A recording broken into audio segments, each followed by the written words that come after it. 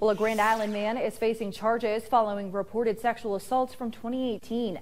23-year-old Milton Caston Jr. is charged with 2 counts of first-degree sexual assault and 2 counts of third-degree sexual assault.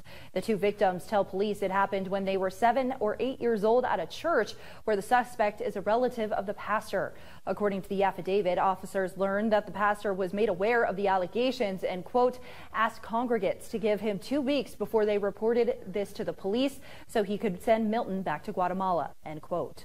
Caston Jr. has a bond of 10% of $350,000. His next court date is Tuesday, August 22nd.